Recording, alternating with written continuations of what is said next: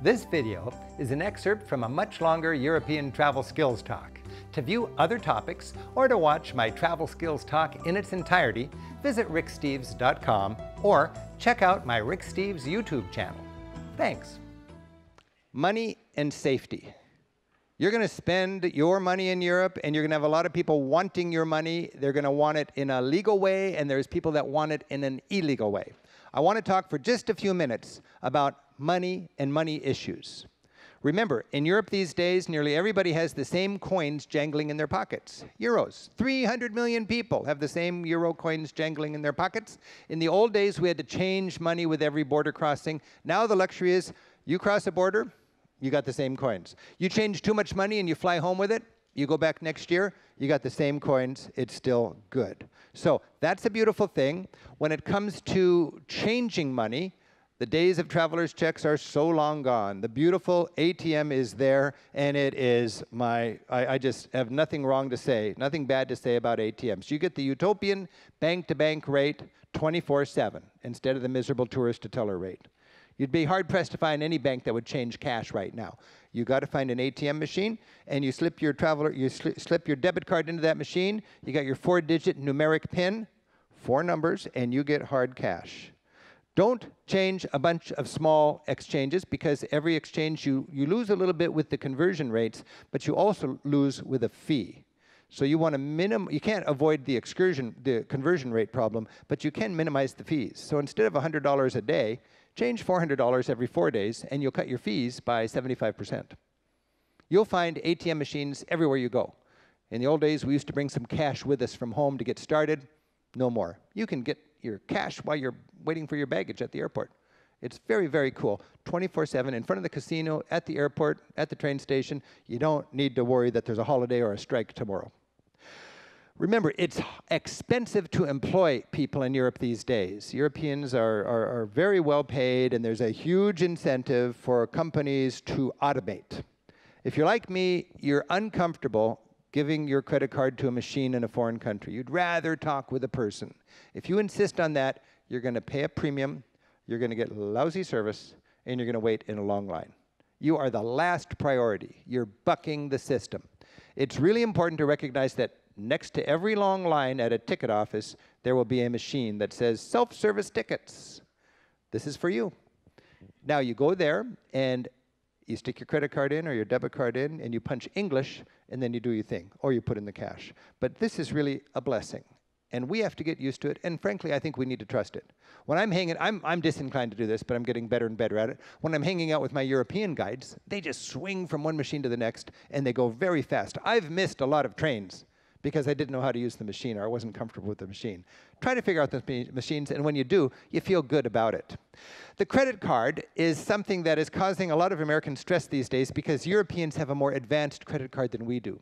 They have a card called a chip and pin card, and we have a traditional magnetic strip, or we have a chip in our card that is not a chip and pin, but it's just a pin where you still have to sign. So you could even have an up-to-date card here, and you're going to still have the frustrations that Americans have in Europe, because Europeans have more high-tech cards than we do.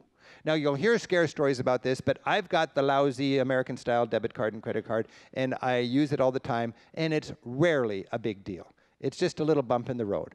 Automated gas stations after midnight, you can't buy gas with an American credit card, right? Getting a Coca-Cola from the machine down the hall in your hotel, you can't use your credit card. Automated parking booth, you can't use your credit card. You got to go to the ticket guy and get it and pay for it in cash. So just remember, with our American cards, you got a little bit of a glitch, but it's not a big deal. You can certainly get your cash advances from ATMs. You can certainly pay for your hotel, rent your car, buy things on the internet, and so on. Europe is a very safe place from a violent crime point of view, and it's a very dangerous place, especially if you're a tourist, from a petty purse snatching and pickpocketing point of view, and from a con artist point of view. Con artists are fascinating in Europe, and you'll see them all over the place. You've got the classic shell game going on, and you've got all sorts of friendly people that want to buy you a drink, and these kind of things that you got to be pretty naive to sucker for it. On the other hand, a lot of us are just in a good mood over there. We want to trust people, and we find ourselves in trouble.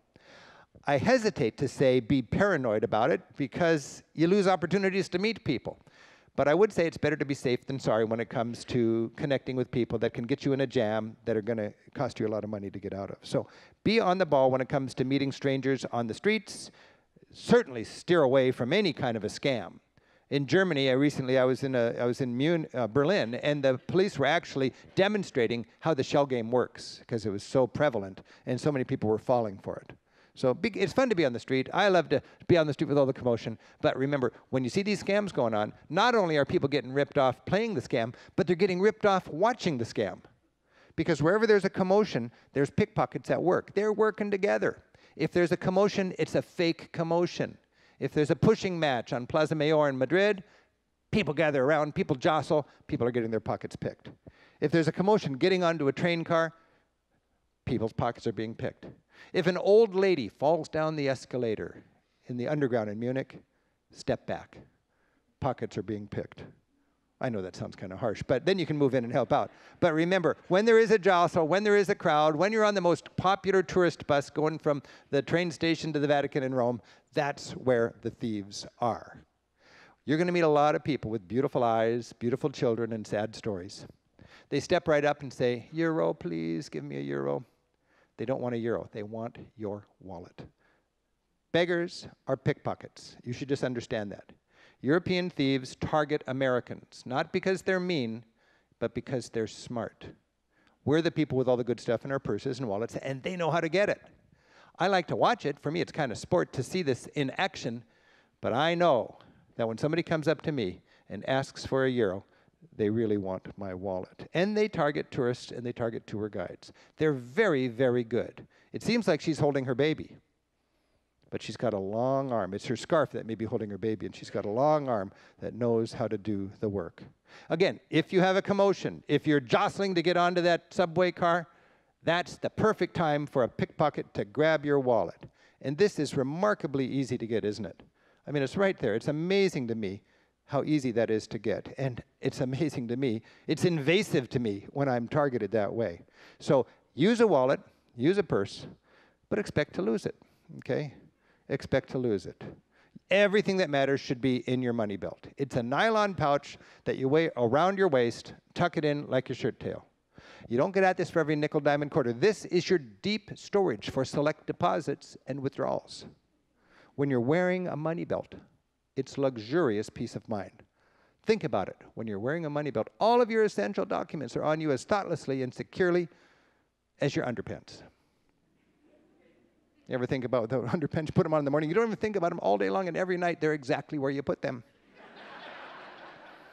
And now when I'm traveling, my Eurail pass, my passport, my credit card are just as securely out of sight, out of mind.